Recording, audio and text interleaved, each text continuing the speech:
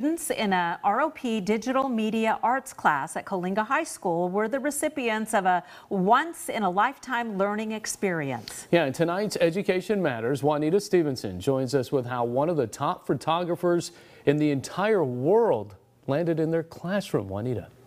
Well, there probably isn't a photographer out there who hasn't heard the name Peter Hurley, known worldwide for his work. He gave students at Coalinga High School a lesson in art they will never forget.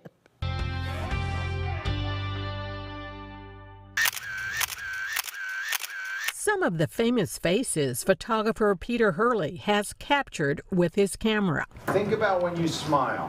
What is it doing to the muscles in your face? Hurley is one of the most successful and well-known headshot photographers in the world. And on this Thursday, he found his way to this classroom at Coalinga High School.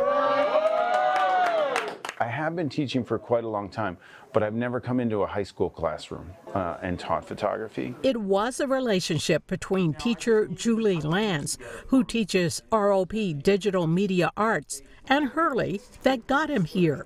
The two met at one of his workshops in Las Vegas and kept in touch. She had read my book and got through it, and she called me and she said, I really want your book to be the curriculum for my class. And I was like, oh my goodness, I was so honored. I was like blown away by it. He's the best in the world at what he does. Bringing him here would give these kids something that they will take with them for the rest of their life.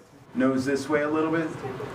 Hurley conducted 3 workshops that day, teaching students about the importance of good lighting. That's it. So you can set that light up first. See how it lights the cheek like that? He talked to them about finding that sweet spot. Hold that right there. Getting the perfect expression from your subject. Give me the brow pressure. Squinch up the eyes a little bit more with the squinch. You did it. It's a technique he developed and trademarked called squinching. There's a fine line between your eyes being too closed and your eyes looking confident. And I physically would work with people to make sure that they could do it and it changed, I believe that changed my entire career. The students who chose to be his models were in awe. Here we go. Wow. And learned a lot about themselves. It was like mind-blowing, like to be in the presence of someone who's that good at what he does and to get the best pictures that he can out of you. And for those who might want to do this as a career, hearing Hurley's story, I say that stuff to make you laugh on purpose. Learning that he was self-taught showed them a pathway. And the whole time I was just taking notes and I was learning and I was taking it all in. It's such like a memorable day. Like, I'm so thankful that my teacher could bring him here. Hurley knew he could only teach them so much in a 2-hour workshop.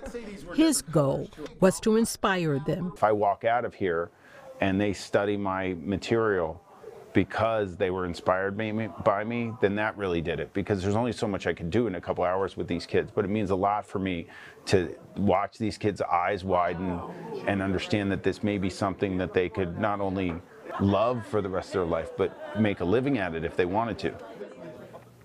Now, those students that were his subjects, they were able to keep their photographs. Wow. Which would have cost them thousands of dollars. Yeah. Right. It was just so fun to watch these kids and see that they realized that they had a look, you know. Yeah, and he was able to bring that out. Yeah, he was a great teacher. The best in the world, right front and center. How about Right. that? Right at That's Coalinga great. High School. Very